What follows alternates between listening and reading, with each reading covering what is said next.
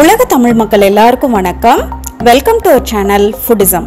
இன்னைக்கு நம்ம Foodism சேனல்ல ஆஃப்டர்நூன்ல இருந்து நைட் வரைக்கும் ஒரு vlog தான் பார்க்க போறோம். ஸோ இதில் வந்து நிறைய ரெசிபீஸ் இருக்கு, நிறைய டிப்ஸும் இருக்கு. நீங்க லாஸ்ட் வரைக்கும் வீடியோ பார்த்து நல்லா என்ஜாய் பண்ணுங்க. இது மாவு அரைக்கிறதுக்காக கொஞ்சமாக உளுந்தும் அரிசியும் ஊற வச்சுருக்கேன். இது சாப்பாட்டுக்கு வந்து ரைஸ் வந்து நல்லா ஊற வச்ச தண்ணியை வந்து தனியாக எடுத்து வச்சுக்கிறேன். இதை வந்து நான் காரக்குழம்புல யூஸ் பண்ணிக்குவேன். ரைஸும் இப்போ வந்து ரைஸ் வைக்கிறதுக்காக தண்ணி நல்லா கொதி வந்துருச்சு. இப்போ நான் வந்து ஊற வச்சுருக்க அரிசியை வந்து அதோட சேர்த்து நல்லா ரைஸ் வச்சு எடுக்க போகிறேன்.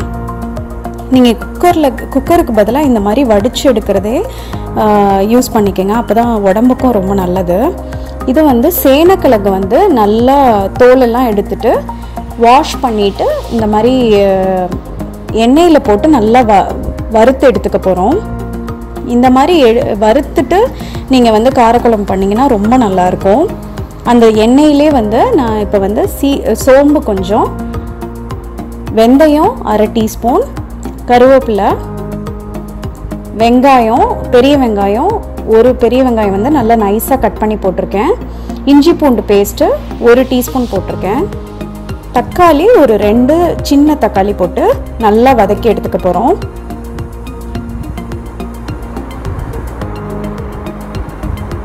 இப்போ தக்காளி வந்து நல்லா மசிஞ்சு வந்துருச்சு. இதில் வந்து ஒரு அரை டீஸ்பூன் வந்து மஞ்சள்தூள் சேர்த்துருக்கேன். இப்போ நல்லா வதக்கி வச்சுருக்க சேனக்கிழங்க சேர்த்து ஆட் பண்ணிக்கிட்டேன். இதையும் நல்லா மிக்ஸ் பண்ணி விட்டுருங்க. இப்போ வந்து ஒரு 2 டீஸ்பூன் வந்து சாம்பார் தூள் சேர்த்துக்குங்க. சாம்பார் தூள் இல்லைன்னா நீங்கள் வந்து 2 டீஸ்பூன் வந்து மல்லித்தூளும் 1 டீஸ்பூன் வந்து சில்லி பவுடரும் சேர்த்து நல்லா மிக்ஸ் பண்ணிக்கோங்க.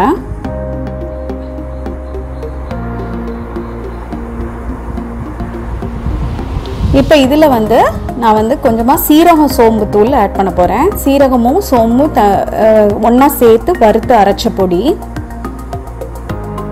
கிழங்குங்கும் போது இந்த சீரகம் சோம்பு தூள் சேர்க்கும் போது உங்களுக்கு வந்து டைஜஷன் ப்ராப்ளம் எதுவும் இருக்காது. இப்போ அது நல்லா மிக்ஸ் ஆனதுக்கப்புறமா ஒரு அரை கப் வந்து புளி தண்ணி ஆட் பண்ணிக்கிறேன். புளி சேர்த்தா தான் இந்த சேனக்கிழங்குல வந்து லைட்டாக அரிப்பு இருந்தாலும் இந்த புளி சேர்க்கும் போது உங்களுக்கு அந்த அரிப்பு இருக்காது. இந்த மாதிரி வதக்கி சேர்க்கும் போதும் உங்களுக்கு வந்து நல்ல அந்த அரிப்பும் இருக்காது, நல்ல ஃப்ளேவரும் கொடுக்கும். இப்போ வந்து நான் அரிசியை ஊற வச்ச தண்ணியை வந்து இதோட சேர்த்து ஆட் பண்ணிக்கிறேன். இதில் வந்து நிறைய விட்டமின்ஸ் மினரல்ஸும் இருக்குது, அதே நேரத்தில் வந்து நல்ல திக்னஸ் கொடுக்கும் கிரேவிக்கு. இதை உப்பு போட்டு நல்லா மூடி போட்டு ஒரு 10 நிமிஷம் வேக விட்டுருங்க. இப்போ வெள்ளை பூசணிக்காய் சாலடுக்காக கொஞ்சமாக எண்ணெய் ஊற்றி கடுகு, உளுந்து, சீரகம், 2 வரமிளகா, கொஞ்சமாக கருவேப்பிலை போட்டு நல்லா தாளிச்சுக்கிறேன்.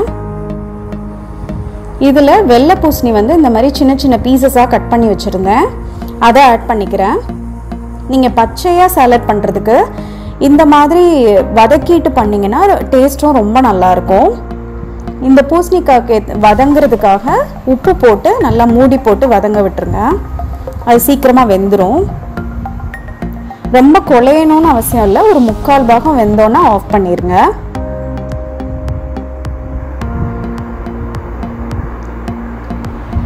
இப்போ நல்லா வெந்துருச்சு, அதை தனியாக எடுத்து வச்சுக்கிறேன். கிழங்கும் வந்து நல்லா வெந்துருச்சு, நம்ம முதலே வதக்கி சேர்த்துக்கிட்டதுனால அதுவும் சீக்கிரமே வெந்துடும். இப்போ அந்த குழம்புக்காக வந்து கொஞ்சமாக ஒரு 3 டேபிள் ஸ்பூன் தேங்காய், 1 டீஸ்பூன் சோம்பு,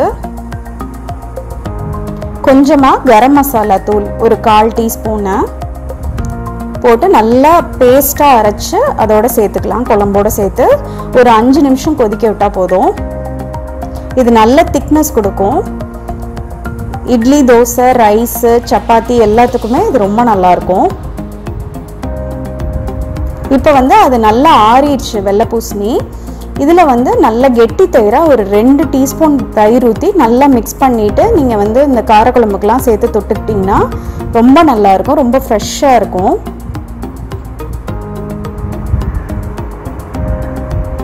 பூசணிக்காய் அடிக்கடி சேர்த்துட்டே வந்தோன்னா நல்ல உடம்புக்கும் ரொம்ப நல்லது, நீர் சத்து நிறைய கிடைக்கும் நம்மளுக்கு.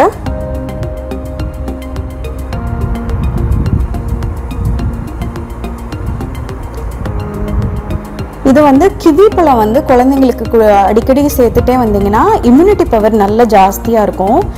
கிவி பழம் வந்து புளிப்பு ஜாஸ்தி இருக்கிறதுனால அடிக்கடி ரொம்ப சாப்பிட மாட்டாங்க. இது வந்து நல்லா கனிஞ்ச பழமாக நல்லா பழுத்த பழமாக எடுத்து நீங்கள் கொடுத்தீங்கன்னா இனிப்பாக இருக்கும், நல்ல புளிப்பே தெரியாமல் இருக்கும். இது நார்மல் ஆம்லெட் தான். அதில் வந்து நல்லா ஒரு முட்டையை நல்லா பீட் பண்ணிவிட்டு ஒரு 3 சின்ன வெங்காயம் வந்து நல்லா நைஸாக கட் பண்ணி போட்டுட்ருக்கேன். இதோட சால்ட் அண்ட் பெப்பர் போட்டு நல்லா திருப்பி போட்டு எடுக்க போகிறேன். இந்த மாதிரி நல்லா பீட் பண்ணிவிட்டு நீங்கள் ஊற்றும் போது நல்லா அந்த ஃப்ளஃபியாக இருக்கும். ஆம்லெட்டு சாஃப்டாகவும் இருக்கும், பசங்களுக்கு ரொம்ப பிடிக்கும்.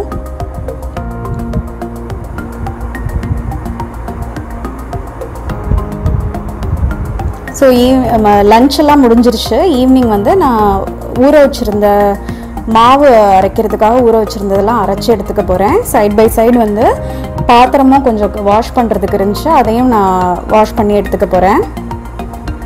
இது நைட்டு டின்னருக்காக சப்பாத்தி பண்ண போகிறேன். இது வந்து என்னென்னா மக்காச்சோள மாவு.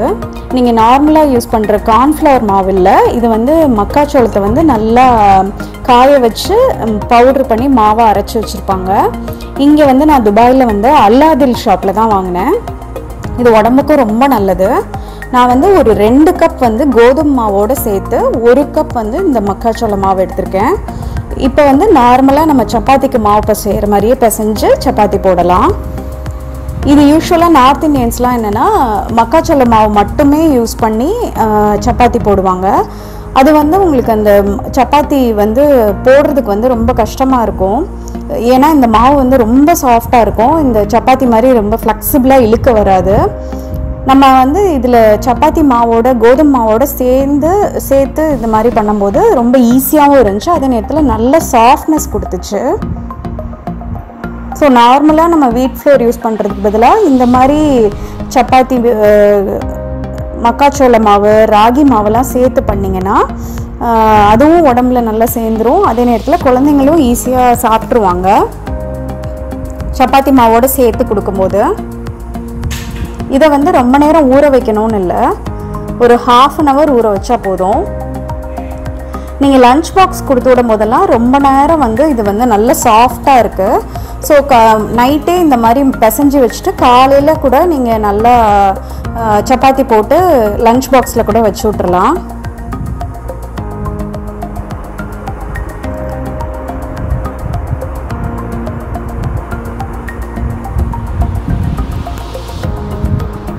இந்த மாதிரி டின்னருக்கு சேர்க்கும் போது உங்களுக்கு உடம்புக்கும் ரொம்ப நல்லாயிருக்கும், டைஜஷன் ப்ராப்ளமும் இருக்காது.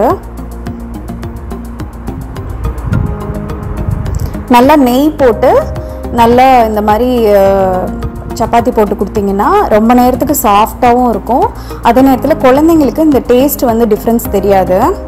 இப்போ மிச்சம் இருக்கிறத வந்து இந்த மாதிரி டிஷ்யூவில் வந்து நல்லா ரேப் பண்ணி வச்சுக்கிறேன். டிஷ்யூவில் இந்த மாதிரி வச்சு ஃப்ரிட்ஜில் வச்சுருந்திங்கன்னா கருக்காமல் இருக்கும் மாவு, ரொம்ப நேரத்துக்கு அதே மாதிரி தண்ணி விடாமல் இருக்கும். பாருங்கள் இந்த சப்பாத்தி வந்து எப்படி லேயராக வந்திருக்கு, நல்ல சாஃப்டாக இருக்குது. உங்களுக்கு இந்த மாதிரி பிக்கும் போதே தெரியுது பாருங்கள், நல்ல சாஃப்ட்னஸ் கொடுக்குது. நீங்கள் நார்மலாக பண்ணுற கோதுமை மாவோட இந்த மாதிரி மக்காச்சோள மாவு பண்ணி சேர்த்து ஆட் பண்ணி இந்த சப்பாத்தி போட்டிங்கன்னா ரொம்ப நல்லாயிருக்கு, டேஸ்ட்டும் ரொம்ப நல்லா இருந்துச்சு. நான் வந்து பையனுக்கு வந்து மயனஸ் யூஸ் பண்ணியிருக்கேன், அது நாண்டோஸோட பெரிய மயனஸு. இந்த மாதிரி சாப்பிடாதவங்க கூட இந்த மாதிரி ரோல் பண்ணி நீங்கள் டிஃபன் பாக்ஸில் வச்சிங்கன்னா கூட ஈஸியாக சாப்பிட்ருவாங்க.